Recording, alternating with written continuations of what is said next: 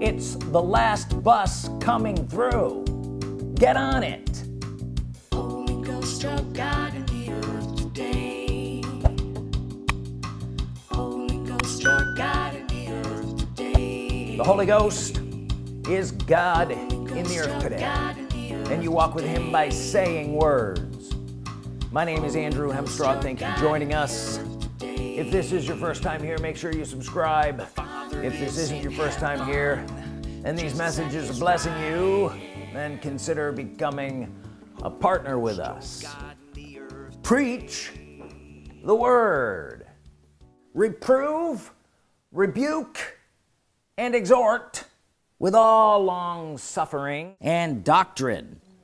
Well, look at what the doctrine is going to do. It's going to reprove and rebuke before it exhorts. Yes. You see that? So your doctrine might need some rebuking. Your doctrine might need some reproof. And if you've got your doctrine straight, then maybe some exhortation. But a lot of people don't have their doctrine straight. They're all goofy. Can you tell I have an attitude already? Yes. It's starting to come on me. This is mainly for those who are playing around on the edge. Some of those people that have heard this message from me for even over a year about worshiping the Holy Ghost as God, and they're still just playing around with it. This is for you. Reprove, rebuke, and exhort with all long suffering. Say long suffering. Long suffering. So what about the all long suffering? This was written 2,000 years ago. You could have more long suffering if you had 2,000 years. But we don't have forever here at the station to wait for you to get on the bus or to get on board. If you're going to be up at the counter, then order already or get out of the line. I have other things I could say, but I chose not to say it. Something about getting off the pot, but I'm not going to say that. Some say they enjoy hearing these messages from time to time. It won't take you to where those words are supposed to take you if you don't do it. Do it already. I've been changed by entering in the room of Holy Ghost worship and standing in this place as one who worships the Holy Ghost as God in the earth today and speaking in agreement with his words. I've been changed. I've become a different person. This is different. This is not what I used to do. It's different, and it's brought me into a different place as a different person. Are you here? I got news for you. I'm only going to get more radical. Can you hear that? Yes. I'm only going to get more radical. Brother, we thought you were radical enough. You ain't seen nothing yet. Acts chapter 3 verse 19, repent ye therefore and be converted. Repenting means turning from what you were doing. You're going to be turning to something. And be converted. Converted means to be changed into something else. When you turn from your old dead works that weren't doing anything and you're converted into something else, you will be different. That means I'm not the same as I was before. Repent ye therefore and be converted, that your sins may be blotted out, when the times of refreshing shall come from the presence of the Lord. The Lord God, the Holy Ghost, the Spirit Lord, not Jesus. Not the presence of Jesus. Not the presence of Jesus. Jesus isn't here. The presence of the Spirit Lord, who you should be worshiping and serving. And he shall send Jesus. He shall send Jesus, which was before preached unto you, whom the heaven must receive and retain until the times of restitution of all things. So Jesus isn't here until everything is restored, which God hath spoken by the mouth of his holy prophets since the world began. Yes. So somebody's got to fulfill all things. Somebody has to walk in the fullness of all things before Jesus, the real Jesus, can and shall return. Am I making this up? I'm just reading verses. Repent ye therefore and be converted. See, now we talked about doctrine, rebuking, reproving, and exhorting in all long-suffering and doctrine.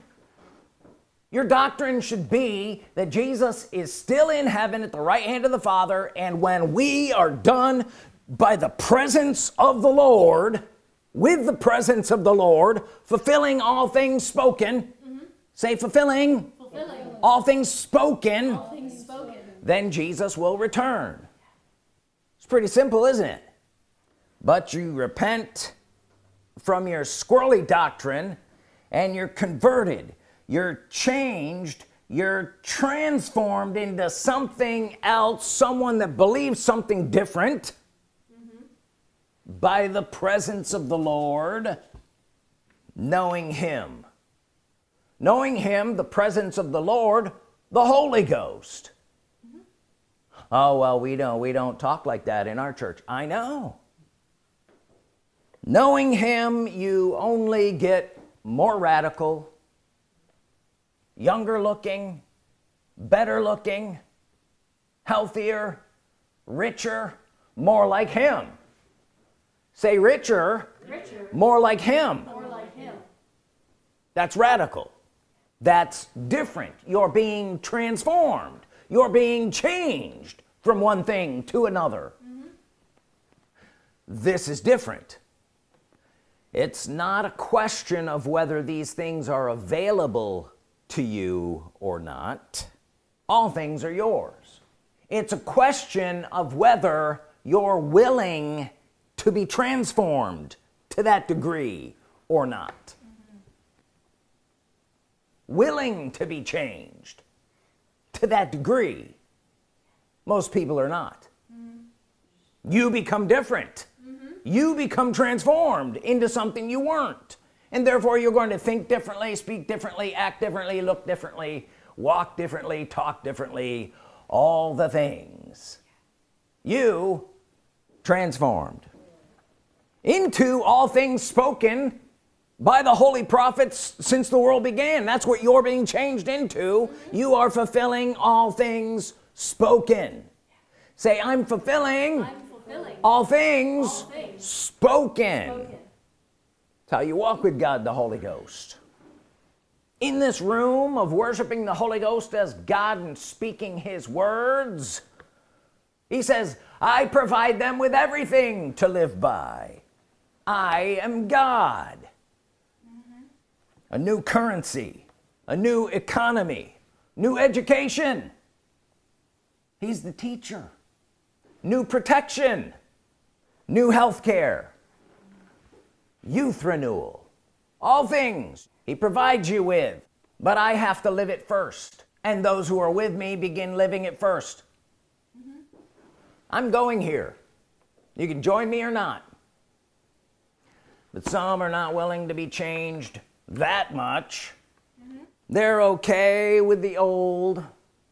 There's 100,000 born-again believing churches who won't go here.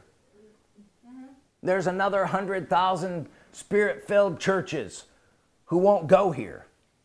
Frankly, I'm disgusted with all that. In light of what we know of the Holy Ghost, it literally grosses me out. And some of you want to go on and start another church just like them.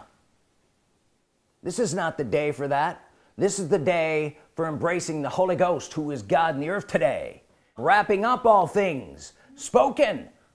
The Holy Ghost comes from perfection, but you must know him to know what that even means. Perfection. Do you know that's what we're going on to? And believe me, it's not even close to what you think it is. this is different. It's either hot or cold, and people that just want to stick their toe in and yet do all the things they were doing before, not be changed to the next level they're supposed to go to, and live there and be changed, and live there and be changed some more. That's lukewarm. Your lukewarmness makes me want to puke. I've been given specific words to use.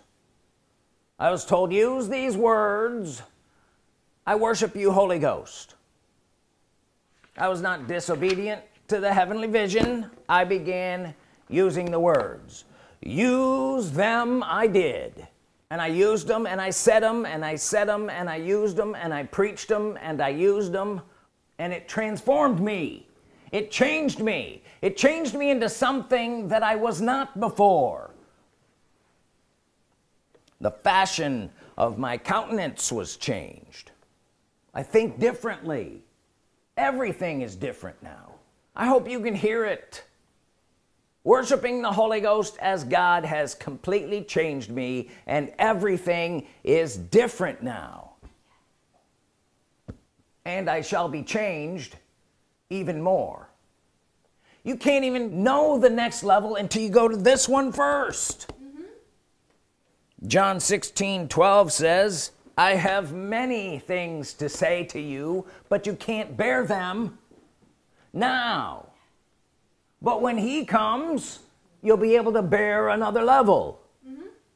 And that doesn't end there. When he comes, he'll begin to transform you so you can bear one level after another level after another level. But you can't bear them now at your present level. Worship the Holy Ghost as God. If you haven't been doing it, start immediately. There is another level that you aren't on yet.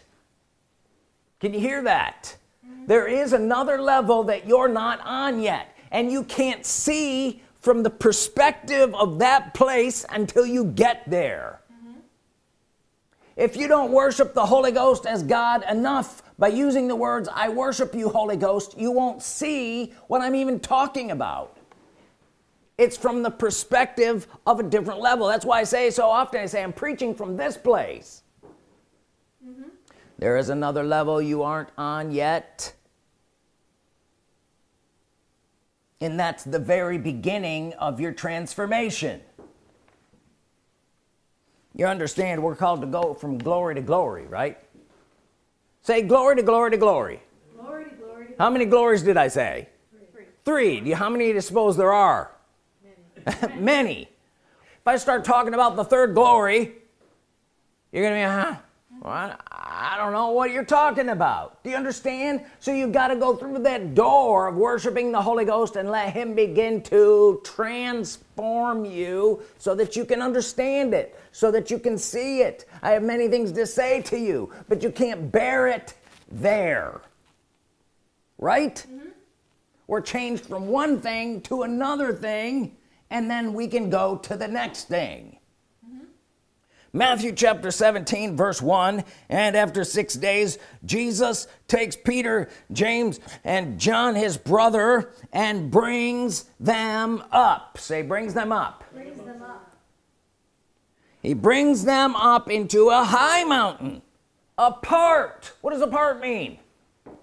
Not with everybody else, and was transfigured before them, meaning he was changed. And his face did shine as the sun, and his raiment was white as the light. And behold, there appeared unto them Moses and Elijah talking with him. Is this pretty dramatic? Yes. He was transfigured before them. Luke 9:29 uses the words, the fashion of his countenance was changed. He looked different in that place. Can you see there's more changing to take place? I shall be changed more. Say, I shall be changed, I shall be changed more. You see, there's a shallow end to worshiping the Holy Ghost. just tacking a little bit of worshiping the Holy Ghost on to the end of whatever else you did. It does nothing, just like most of all the other stuff you're doing. Adding a little bit to the end of your old brand. Warning: real worship of the Holy Ghost will eat your lunch, your whole lunch. This fish will eat all of the other fish in the pond. People playing around in the shallow will never get to where they need to be. They will never get to only. Say, they will never get, to only. Luke 4:8 says, thou shalt worship the Lord thy God, and him only shalt thou serve. If they don't worship the Holy Ghost enough, they will never get to only. You worship the Lord your God and him only serve. If you don't do the worship part, you don't get to the and only part. Where should we be? The and only part. Where must we be? The and only part. Only is big. Only in the only do we fulfill all things. And until we fulfill all things, there's no Jesus returning. This fish will eat all the other fish in the pond. Yes, first in your pond. I hope you can hear this. Do you know what I'm talking about? Worshiping the Holy Ghost as God will eat all the other fish in your pond. Your pond first, but also the entire pond of the body of Christ. If not, no Jesus returning. If not, we go around the wilderness one more time. Well, I'm not going around with you anymore. Let's go around one more time. No. Get on the only bus. Holy Ghost only. Holy Ghost is the only God in the earth today. Say it with me. The Holy Ghost is the only God in the earth today. Get on the only bus. It's the last stop. It's the last bus coming through. It's the last bus coming through. Get on it. Do you understand that language? Yeah. If you want to get somewhere and this is the last bus coming through, you better get on the bus. Yeah. It's just you and the Holy Ghost as God in the earth today. Say only. Only. It's just you and the Holy Ghost as God in the earth today. Say only. Only. Jesus isn't here. Jesus isn't here. Stop saying that he is. It's just you and the Holy Ghost as God in the earth today, fulfilling scripture. And then Jesus returns. This is the last bus. Get on it. Stop trying to jump off at every stop. It's not stopping anymore. No. Jesus, the real Jesus, say the real Jesus. The real Jesus. Is it okay if I talk about the real Jesus? The real Jesus is still in his flesh and bone body. It's one of the biggest sacrifices he made when he came into the earth. He entered a body. Say he entered a body. He entered a body. What kind of body? Kind of body you have. Same kind of body, right? Right. That's the only way he could pay the price for you. He's still in that physical body. To this very day, it's one of the greatest sacrifices. He gave up his omnipresence to enter a body so he could be the firstborn among many brethren. Jesus is still in his physical body. Go to Acts chapter 1 verse 9. When he, Jesus, had spoken these things, while they beheld, he, Jesus, right? Jesus was standing there in his physical body. And when he had spoken these things, while they beheld, he was taken up, and a cloud received him out of their sight. And while they looked steadfastly toward heaven as he went up, behold, two men stood by them in white apparel, which also said, you men of Galilee, why stand ye gazing up into heaven?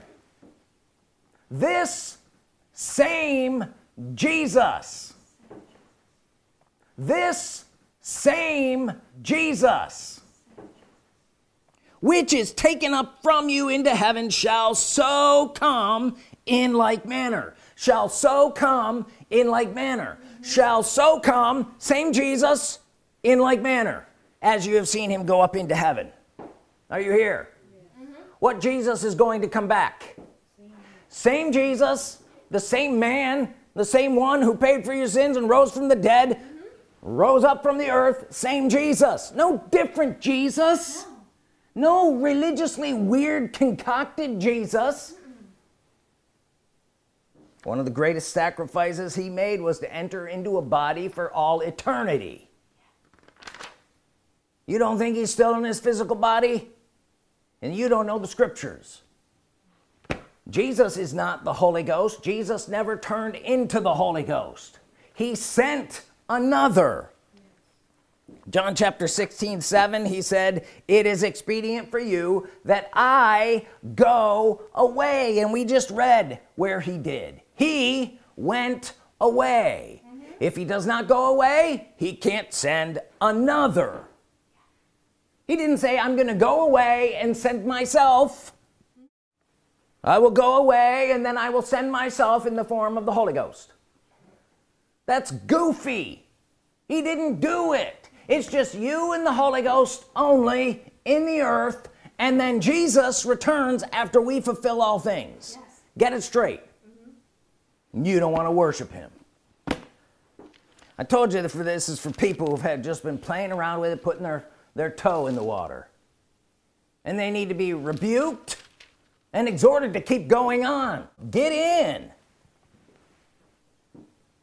2 Corinthians chapter 3 verse 17, now the Lord is that Spirit,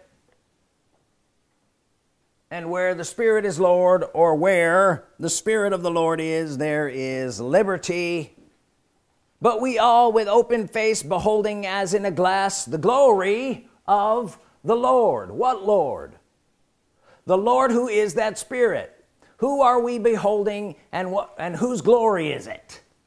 It's the Holy Ghost and the Holy Ghost's glory that we are beholding. Say, are changed. Are changed into the same image that we see of him, from one glory to the next glory, even as by the Spirit Lord, or the Lord who is that Spirit. Yes. Who are we changed by? The Spirit Lord. The Spirit Lord, the Holy Ghost only. We are transformed by beholding him as the Spirit Lord. Say, I'm transformed, as I behold him, as the Spirit Lord. How many are willing to be changed? And how much are you willing to be changed? It's the crux of the message here. How much are you willing to be changed? How much are you willing to behold him, the Holy Ghost, as the Spirit Lord? Can you hear that? How much are you willing to behold him as the Spirit Lord? Most of the church, they go, la, la, la, la, la, la. I don't want to hear it. I don't want to behold him as the Spirit Lord. Who do they want to behold as the Spirit Lord? Jesus. That's why I had to rant a little bit there again on the fact that Jesus is not here. Jesus is not going to return until you fulfill what you're called to fulfill by beholding him, the Holy Ghost, as the Spirit Lord. Yes. Jesus is not going to return until you fulfill what you're called to fulfill by beholding him, the Holy Ghost, as the Spirit Lord. Yes. No other way for you to be changed from one glory to another glory. No. Scripturally. Most of the church, though, they don't want to be changed. They don't want to hear it. But if you do, here's the exhortation. If you do begin worshiping him as the Spirit Lord, you will be changed. Your doctrine will change. Your theology will change, and your thinking will be completely different than what it is right now. I guarantee you. But if not, I know you're not going on, and at some point I will be leaving you behind, but that's okay. It's where you've chosen to be. It's where you wanted to be. Tribulate all you want and eventually die and go to heaven as you will. Is this funny? Who preaches like this? But don't pretend that you're running with me in this race. We are taking it all. We are walking with the living God. The Holy Ghost is God in the earth today, fulfilling scripture, fulfilling all things spoken. Somebody has to do it. And people say, well, who do you think you are? Who do you think you are? Reminds me of Joseph. Remember Joseph? As his dad gave him that crazy coat that he used to wear, and it irritated everybody. They were jealous of him. Remember what he said? They asked him, who do you think you are? And he said, well, I see myself over everybody, and everybody else bowing down to me. Didn't he say that? Who do you think you are? I will be changed into that. Say, I will be changed, into that. I may not be there now, but as I leave you behind and go on to the next level of glory, you can just sit there and worry about it. Sadly, not everyone recognizes the time of their visitation. Holy Ghost, I thank you for blessing these people and calling them higher, that those things are beginning to fall off that have held them behind, and yea, they are rising up, being raised up to a new level of glory, one they've never seen before. And they will say, I've never seen it like this before. I never knew that life could be this good. I can't wait for the next level of glory. And as you begin to rise, bring those with you that you can, and if they're not coming, just let them go. We thank you, Holy Ghost, for the grace that is on these people as they've heard these words and showing them the new way to go. We worship you in Jesus' name. Amen. If you have a tithe or an offering, hold it in your hand. Say this after me. Holy Ghost, you're the living God. You richly provide me with all things to enjoy. I worship you and I thank you for it. In Jesus' name, amen. The Father is in heaven, Jesus at his right hand. Holy Ghost, your God in the earth today.